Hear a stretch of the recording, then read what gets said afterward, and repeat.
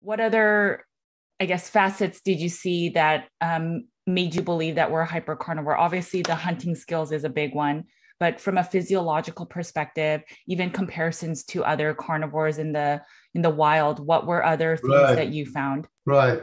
I tell you what I liked most is when I found some things that the researchers themselves brought them to the conclusion that humans were carnivore. Wow. Only thing nobody picked it up. For instance, something very strange, it doesn't make sense to you and me, but it made sense to the researcher, is the number of fat cells. Mm-hmm. Or the structure of fat cells. So it turns out that carnivores have many small fat cells and omnivores have fewer, larger fat cells. So the same amount of fat is stored differently in omnivores and carnivores.